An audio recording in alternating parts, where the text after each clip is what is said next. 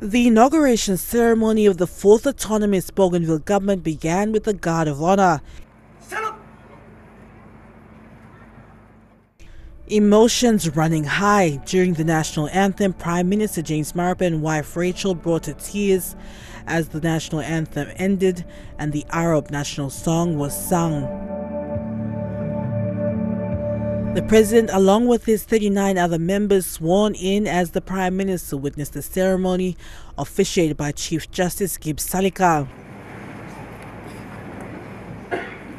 After the House of Representatives business of the day that included nominations for the regional representatives and election of the Speaker came to an end, the President finally gave his inaugural speech. My victory is in their honor. May those of us still alive continue the journey to the promised land so their sacrifice will not be in vain. The president, well aware that his people had spoken in the referendum, and he made it clear how he would deliver that.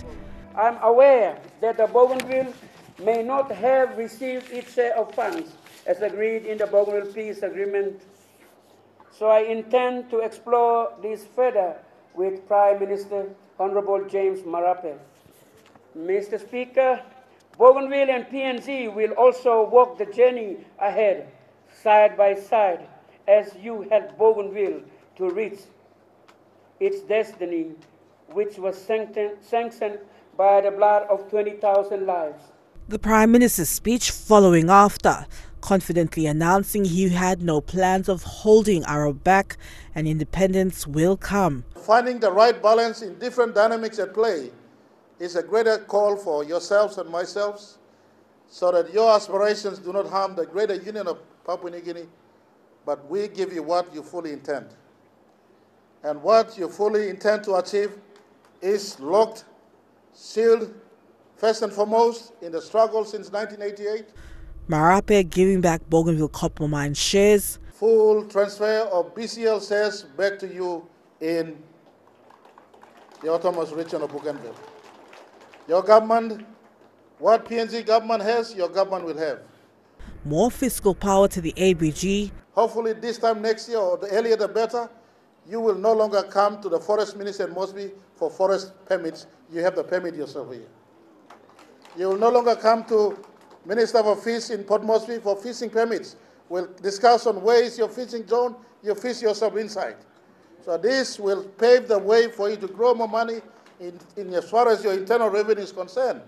10% of the 200 million Kina SME funds for the development of MSME in the region. Bakam lo bank lo buka na bank lo arawa so that if lo legal man meri can go back na kisi money good na babla put in price lo cacao come on top good, so you go work lo cacao you can good la price lo cacao.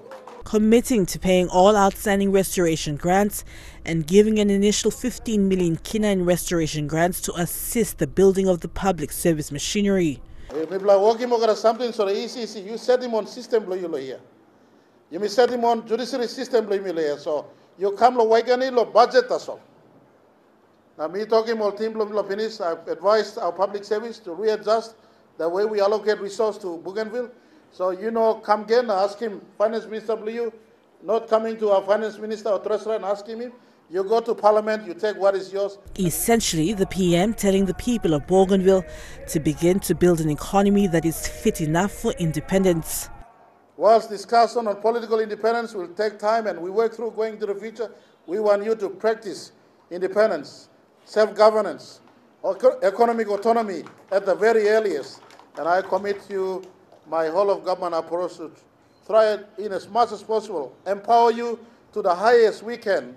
Toroama speaking exclusive to EMTV on PM's announcement, stating the work begins and economic development was important, adding that if Panguna was to open, the people will decide. It should have been addressed a long time ago, even before the crisis has actually taken place. I think he's more concerned of these people and giving them the good economic opportunity. That is what my people have been asking for in the early days before the establishment of CRA and this year. Panguna is for the people, and whatever their desire is, we will just help them in achieving their dreams. The Prime Minister only asking the ABG to keep the PNG flag up and the Kina and Toya as their currency until independence is reached. The only thing I asked of you when I arrived in Arawa was maintain our flag to fly. I'll maintain our borders. And we maintain our currency as 3 or 4 small things we keep and we work through. And in a time when Papua New Guinea is fully mature, whether it's 1 year or 2 years or 3 years, or 6 months or 5 years, I don't know. But when Papua New Guinea may mature fully to the decision you work in, then we will engage in those discussions. Adelaide Siraks Kari, National, EMTV News.